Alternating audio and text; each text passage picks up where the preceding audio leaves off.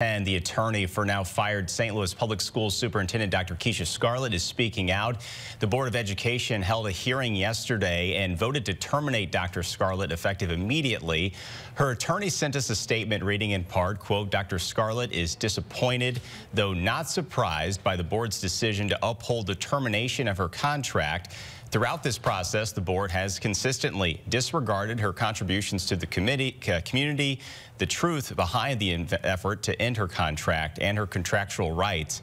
The statement went on to say she will pursue legal action. SLPS Deputy Superintendent Dr. Millicent Borshade has been given a contract as interim superintendent through the end of next summer. More than